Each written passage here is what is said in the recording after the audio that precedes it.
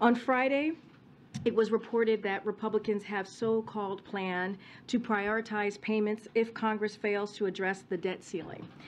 So I want to be very, very clear here, as I have been, as the president has been. This is not a plan. It is a recipe for economic catastrophe. As President Biden has made clear, Congress must deal with the debt limit and must do so without conditions.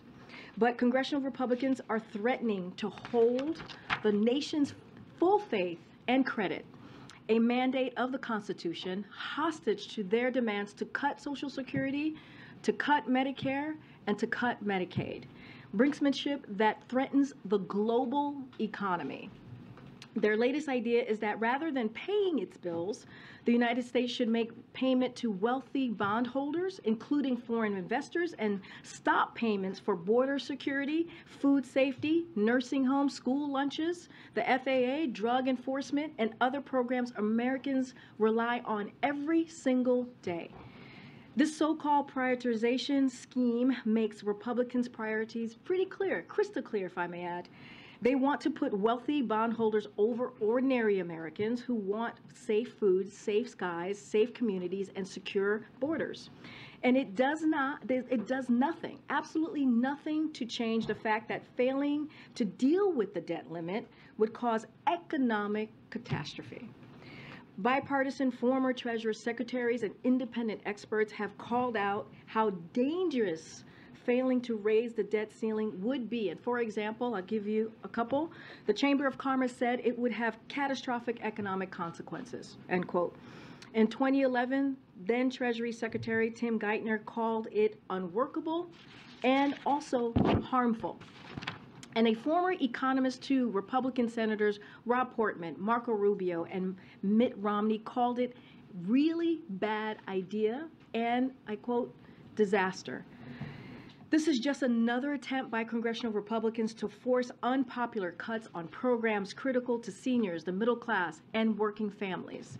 Congress needs to act and do so swiftly. There is no excuse for political brinksmanship when American jobs and economic safety is on the line here. And the debt ceiling is supposed to reach its ceiling on Thursday. How do you see this debt ceiling fight playing out? What's your strategy for getting an agreement? So look, we have been very clear on this, and I said it at the top, I said it on Friday, and I'll say it today, so has the president. This should not be political brinksmanship. We should be dealing with the debt ceiling without conditions. It is important. We're not going to work our way around this. We're not going to negotiate on this. This is the basic duties of Congress, is to deal with this issue. And let's not forget, in the last administration, they, meaning Democrats and Republicans, were able to deal with the debt limit 3 times.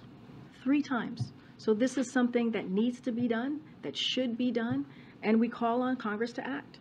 Lastly, is the president going to sit down with Republicans to talk about this? Again, this is something that should be done without conditions. We have been very, very clear about that. We are not going to be negotiating over the debt ceiling, but I'll say this more broadly. At the start of the new Congress, and I actually spoke about this last week, we're reaching out to all members in both parties to build relationships and establish points of contact. That is something that the Office of Legislative Affairs has done for the past couple of weeks. But, you know, this has been done, when you talk about the debt ceiling, it has been done in a bipartisan way, and there should be bipartisan cooperation to address this. It should not be a political football. This should not be a political football, and we should do it without conditions.